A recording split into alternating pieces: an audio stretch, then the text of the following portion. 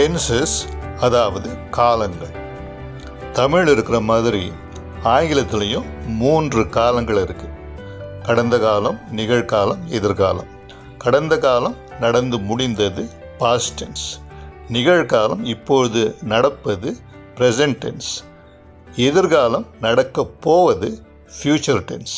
இந்த மாதிரி தான் ஆங்கிலத்திலையும் 3 காலங்கள் அல்லது டென்சஸ் இருக்கின்றன. தமிழில் இந்த 3 காலங்கள்னு சொல்லி நம்ம அதோட விட்டுருவோம். ஆனால் ஆங்கிலத்தில் எப்படின்னாக்கா இந்த 3 டென்சஸையும் 4 நாளாக பிரிச்சுருக்காங்க. ஒவ்வொரு டென்ஸுக்கும் 4 பிரிவுகள். அப்போ மொத்தம் 12 டென்ஸ் அவங்க வச்சுருக்காங்க. இந்த 12 டென்ஸ் இருக்கிறதுனால நமக்கு கொஞ்சம் குழப்பமெல்லாம் வர வாய்ப்பு இருக்குது. ஆனால் நான் உங்களுக்கு எல்லாமே ரொம்ப தெளிவாக சொல்லித்தரேன். முதல்ல கடந்த காலத்தை பார்ப்போம். கடந்த காலத்தில் நடந்த காரியங்கள். இப்போ தமிழ்லையும் நம்ம கடந்த காலத்தை பற்றி பேசும்போது நான் விளையாடினேன் அப்படின்னு சொன்னால் அது கடந்த காலம், நடந்து முடிஞ்சிருச்சு. இதை இப்போ ஆங்கிலத்தில் எப்படி சொல்லுவோன்னா ஐ பிளேட். பிளே விளையாடுதல். அந்த பிளே கூட ஒரு ஈடி சேர்த்தோம்னா பிளேடுன்னு ஆயிரும். ஐ பிளேட். செயலை குறிக்கும் ஒரு வார்த்தையோட ஈடி அப்படின்னு சேர்த்துட்டோம்னாக்கா இந்த கடந்த காலம் வந்துடும். பிஎல்ஏஒய் பிளே விளையாடுவது, பிளேடு விளையாடினேன் அல்லது விளையாடினான் எல்லாத்துக்குமே பிளேட் வரும். ஐ பிளேட்னா நான் விளையாடினேன், ஹீ பிளேட்னா அவன் விளையாடினான். இன்னும் சில உதாரணங்களை பார்ப்போம். ஆஸ்க் கேட்பது, ஆஸ்க் ஆஸ்க்ட். டான்ஸ் நடனம் ஆடுவது, டான்ஸ் டான்ஸ்ட். ஃபினிஷ் முடிப்பது, ஃபினிஷ் ஃபினிஷ்ட். நடப்பது வாக், வாக் வாக்ட். அப்போ இதெல்லாம் அநேகமாக ஈடி சேர்க்கப்பட்ட வார்த்தைகள், ஈடி அல்லது டி. இதுலேயும் சில விதிவிலக்கெல்லாம் இருக்குது. இந்த விதிவிலக்குகளை எல்லாம் நான் வேற ஒரு வீடியோவில் சொல்கிறேன். நம்ம இப்போ அடிப்படையான சில காரியங்களை மட்டும் பார்ப்போம். இதை புரிஞ்சிக்கிறதுக்கு கஷ்டம் ஒன்றும் இல்லையா. இந்த மாதிரி நம்ம சொல்லும்போது இதுக்கு பேர் சிம்பிள் பாஸ்ட் டென்ஸ். சிம்பிள்னு சொல்லும்போது ரொம்ப எளிமையான ஒரு பாஸ்ட் டென்ஸ். அதில் எந்த விதமான ஒரு கன்ஃபியூஷனுக்கும் இடம் இல்லை. Simple past tense. Play plate அதுக்கு அது ஒரு வகை. அதாவது கடந்த காலத்தில் ஒரு வகை சிம்பிள் பாஸ்ட் டென்ஸ். இது நமக்கு ஆங்கில தமிழில் இருக்கிற மாதிரியே தான். ரெண்டாவது இன்னொரு விஷயம் பார்ப்போம். He was playing. He was பிளேயிங்னா அவன் விளையாடி கொண்டிருந்தான். அது நமக்கு தமிழ்லையும் அந்த மாதிரி சொல்லுவோம், அவன் விளையாடி கொண்டிருந்தான். அப்பொழுது கடந்த காலத்தில் தொடர்ந்து செய்யும் ஒரு காரியம். கடந்த காலத்தில் தொடர்ந்துன்னு சொல்கிற ஒரு அந்த வார்த்தைக்கு இணையான ஆங்கில வார்த்தை என்னவென்றால் கண்டினியூவஸ். அவன் கண்டினியூவஸாக எனக்கு தொல்லை பண்ணிட்டு இருந்தானாக்கா தொடர்ந்து தொல்லை கொடுத்துட்டு இருந்தான். அதுதான் கண்டினியூவஸ். கண்டினியூவஸாக மழை பெஞ்சிட்டு இருந்ததுனாக்கா தொடர்ந்து மழை பெஞ்சிட்டு இருந்தது. அப்போ கண்டினியூவஸ்னால் தொடர்ந்து நடக்கக்கூடிய ஒரு காரியம். அப்போ அவன் தொடர்ந்து விளையாடி கொண்டிருந்தான். He was playing. இந்த வாக்கியத்தினுடைய அமைப்பு எப்படி வரும்னாக்கா முதல்ல ஹீ ஷீ ஏதோ ஒன்று வரும் இல்லையா. He வந்ததுனாக்கா he was playing, she was playing, it was playing. முதல்ல சப்ஜெக்ட் வந்துடும். யார் இதை பண்ணுறாங்க, இதை செய்வது யார்? அவன் அல்லது அவள் அல்லது Kumar. Kumar was playing, Sheila was playing. இந்த மாதிரி அது கூட வாஸும் சேர்க்கணும், பிளேயிங்கும் சேர்க்கணும். அதாவது ஒருமையில் இருக்கும்போது வாஸ் சேர்க்கணும். அப்புறம் அந்த செயல் வார்த்தையோட ஒரு ஐஎன்ஜி சேர்க்கணும். பிளேயிங், ரீடிங், வாக்கிங், அந்த மாதிரி ஈட்டிங், இதெல்லாம் ஐஎன்ஜி சேர்த்தோம்னாக்கா கடந்த காலம் தொடர்ந்து வருவது, பாஸ்ட் கண்டினியூவஸ். ஆனால் அதே பன்மையாக இருந்தது வைங்களா. பன்மைன்னு சொன்னோம்னாக்கா நாங்கள் வி, அவர்கள் they, the birds பறவைகள், the cows அந்த பசுக்கள், இப்படியெல்லாம் வந்து பன்மையில் வரும்போது அது வந்து வேர்னு வந்துடும். அந்த சப்ஜெக்டோட அது செய்கிறவங்க யார், அதோடு சேர்ந்து அடுத்து வர வேண்டிய வார்த்தை வேர். ஸோ we were playing, நாங்கள் விளையாடி கொண்டிருந்தோம். they were playing, அவர்கள் விளையாடி கொண்டிருந்தார்கள். the birds were flying, பறவைகள் பறந்து கொண்டிருந்தன. the cows were running, மாடுகள் ஓடிக்கொண்டிருந்தன. இப்போ வந்து இந்த மாதிரி வந்துடும். அதாவது ஒருமையாக இருந்ததுனாக்கா வாஸும் வரும், அது கூட இங்கும் வரும். அடுத்த வார்த்தை அந்த செயல் வார்த்தையோட இங்கு வரும். பன்மையாக இருந்ததுன்னா வேரும் வரும், அந்த செயல் வார்த்தையோட அதே இங் தான் வரும். இதுதான் பாஸ்ட் கண்டினியூஸ், கடந்த காலம் தொடர்ந்து நடப்பது. இந்த மாதிரியான வாக்கியங்கள்லாம் இப்படி தான் நம்ம அமைக்கணும். இப்போ வந்து நம்ம சிம்பிள் பாஸ்ட்டும் பாஸ்ட் கண்டினியூஸும் பார்த்துட்டோம். இப்போ வந்து 2 வகைகள் பார்த்துட்டோம். கடந்த காலத்தில், அதாவது பாஸ்ட் டென்ஸில் 2 வகைகள் பார்த்துட்டோம். இன்னும் ஒரு 2 வகை கூட இருக்குது, அது பார்ப்போம். இப்போ கடந்த காலத்திலேயே 2 நிகழ்வுகள் நடந்திருக்கலாம் இல்லையா? இந்த 2 நிகழ்வுகளையும் ஒரே வாக்கியத்தில் நம்ம சில சமயத்தில் அமைப்போம். இந்த 2 செயல்களில் எந்த செயல் முதலில் நடந்தது அதை குறிப்பிடுவதற்காக ஒரு டென்ஸ் இருக்குது. இதுக்கு ஒரு உதாரணத்தை பார்ப்போம். இப்போ வந்து ஒரு 2 செயல்கள், ஒரு மேட்ச் தொடங்கிருச்சு, அப்புறம் வந்து அதுக்கு வந்து ஒரு சீஃப் கெஸ்ட் வந்திருக்காரு. இந்த 2 செயல்கள் நடந்திருக்கின்றன. ஆனால் என்ன ஆச்சுனாக்கா, இந்த சீஃப் கெஸ்ட்டுக்காக ரொம்ப நேரம் வெயிட் பண்ணியிருந்திருக்காங்க, காத்திருக்காங்க. ஆனால் அவர் வரல. அவர் வர்றதுக்கு முன்னாடியே கேமை ஆரம்பிச்சிட்டாங்க. அது எப்படி சொல்லலான்னாக்கா, the game had started before the chief guest arrived. அதாவது அந்த சீஃப் கெஸ்ட் வர்றதுக்கு முன்னாடியே அந்த விளையாட்டு ஆரம்பிச்சாச்சு. அப்போ இதில் எதில் முதல்ல நடந்ததுனாக்கா, அந்த கேம் ஆரம்பித்தது தான் முதல்ல நடந்தது. அதை குறிப்பிடுவதற்கு தான் நம்ம வந்து பாஸ்ட் பர்ஃபெக்ட் டென்ஸ்னு சொல்கிறோம். இது வந்து பர்ஃபெக்ட்னாக்கா முதல்லன்ற மாதிரி வார்த்தை எடுத்துங்க. பர்ஃபெக்டாக இருக்கவங்கெல்லாம் முதல்ல வருவாங்க தான், அவங்க தானே பர்ஃபெக்டாக இருக்கவங்க. அப்போ அது வந்து முதல் நடக்கும் காரியத்தை குறிப்பிடுவதற்காக இந்த பாஸ்ட் பர்ஃபெக்ட் டென்ஸ் பயன்படுத்தலாம். இந்த பாஸ்ட் பர்ஃபெக்ட் டென்ஸினுடைய அமைப்பு எப்படி வரும்னாக்கா, ஹேட்ன்ற ஒரு வார்த்தை வரும். Had, the game had started. ஹேடும் வரும், அந்த பிளேடு மாதிரி அந்த இடி வார்த்தையும் வரும். The game had started before the chief guest arrived. இப்போ வந்து இந்த ஹேட் ஸ்டார்டட் வந்து பாஸ்ட் பர்ஃபெக்ட் டென்ஸ்.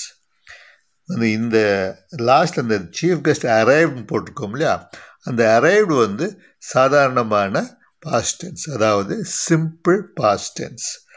அப்போ the game had started before the chief guest arrived. அதாவது முதலில் எது நடந்தது, முதலில் அந்த விளையாட்டு ஆரம்பித்து விட்டது.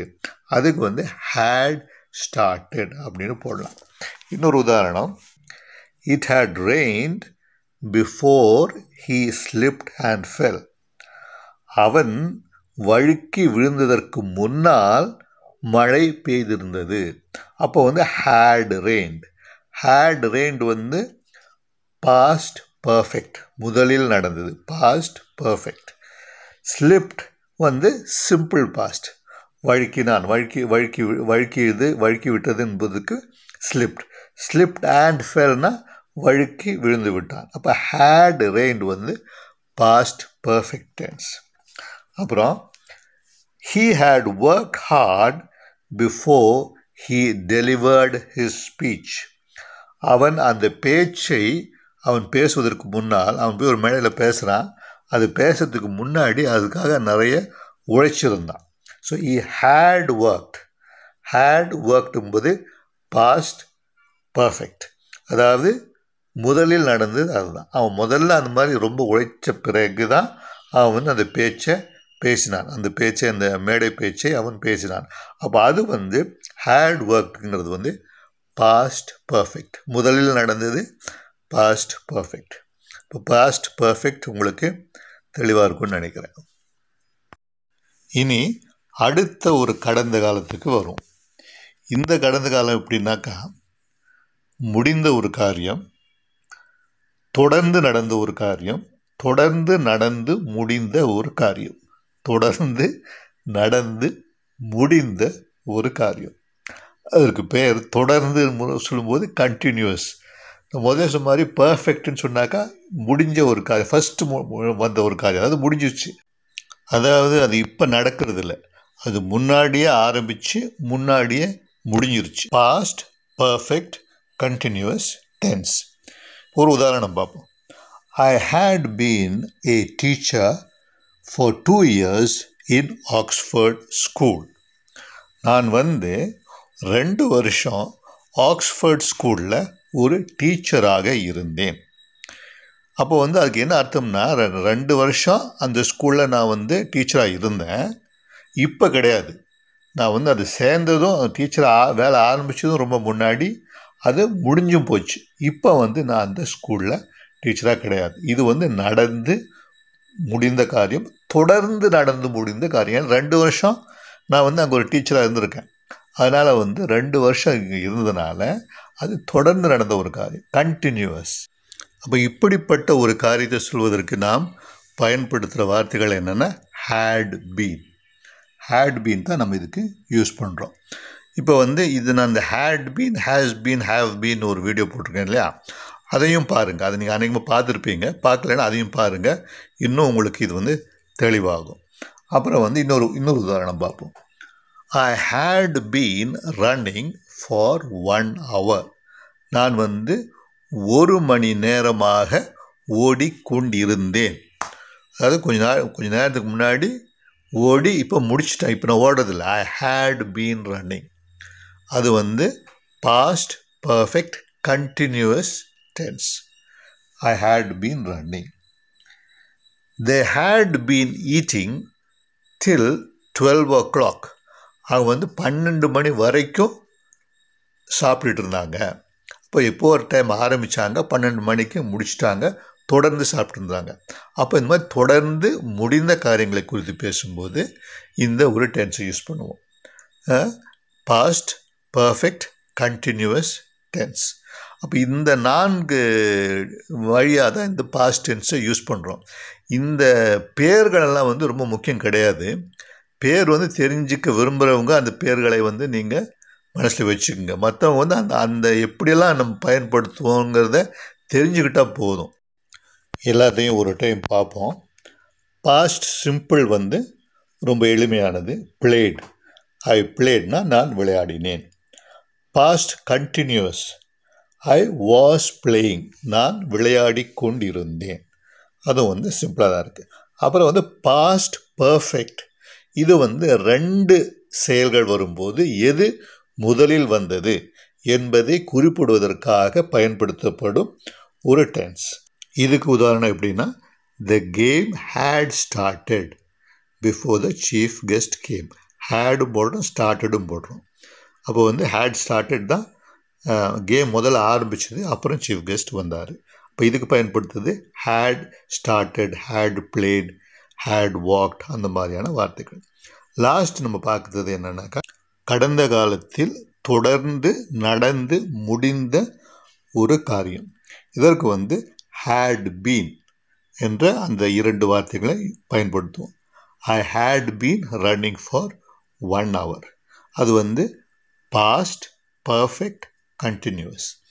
இப்போ இந்த 4 வழிகளில் தான் இந்த பாஸ்ட் டென்ஸை நம்ம பிரிக்கப்பட்டிருக்கு. அதே மாதிரி ப்ரெசன்ட் டென்ஸும் ஃப்யூச்சர் டென்ஸும் இருக்குது. அதுக்கும் நான் ஒரு வீடியோ எடுக்கிறேன். இதில் ஒரு அடிப்படையான ஒரு விஷயங்கள் தான் சொல்லியிருக்கேன். ஏன்னா இன்னும் பல விதமான வழிமுறைகள் இருக்குது இதுலேயும். ஆனால் இதை தெரிஞ்சுக்கிட்டிங்கனாக்கா இதை வச்சு நீங்கள் பில்ட் பண்ணிக்கலாம். இதை வச்சு இது ஒரு அடிப்படை. இதை நீங்கள் பிடிச்சிட்டிங்கனாக்கா நீங்கள் கொஞ்சம் வாசிக்கும் போதெல்லாம் இது உங்களுக்கு ஈஸியாக வந்துடும். அப்புறம் அடுத்த வீடியோவில் நான் மற்ற டென்ஸை பற்றி பேசுகிறேன். அநேகமாக இந்த டென்ஸுக்கே இன்னொரு வீடியோ கூட போட்டாலும் போடுவேன். அது நீங்கள் உங்களுடைய சந்தேகங்களை பொறுத்து நான் அதை போடுறேன். லாஸ்ட்டாக ஒரு 4 உதாரணங்கள் பார்ப்போம். முதல்ல ஐ சப்ஸ்கிரைப்ட், நான் சப்ஸ்கிரைப் செய்தேன், simple past. I was sharing, இது பாஸ்ட் கண்டினியூஸ். தொடர்ந்து செய்யக்கூடிய ஒரு காரியம். I had liked your videos even before you asked me. நீங்கள் எங்கிட்ட கேட்கறதுக்கு முன்னாடியே நான் உங்களுடைய வீடியோஸை நான் லைக் பண்ணியிருந்தேன். அது பாஸ்ட் பர்ஃபெக்ட். எது முதல்ல வந்தது? முதல்ல நீங்கள் லைக் பண்ணிட்டீங்க, அதுக்கு பிறகு தான் நான் கேட்டேன். அதனால் அதுக்கு பேர் past perfect. I had been liking your videos. அப்போ பாஸ்ட் பர்ஃபெக்ட் கண்டினியூஸ் அப்படின்னாக்கா I had been liking your videosனாக்கா நான் முதல்ல தொடர்ந்து உங்கள் வீடியோஸை நான் லைக் பண்ணிகிட்டு இருந்தேன், ஆனால் இப்போ பண்ணுறதில்லன்ற மாதிரி ஒரு அர்த்தம். அதனால் அந்த மாதிரிலாம் பண்ணிடாதீங்க. தயவுசெய்து இப்போவும் லைக் பண்ணுங்கள். நன்றி, வணக்கம்.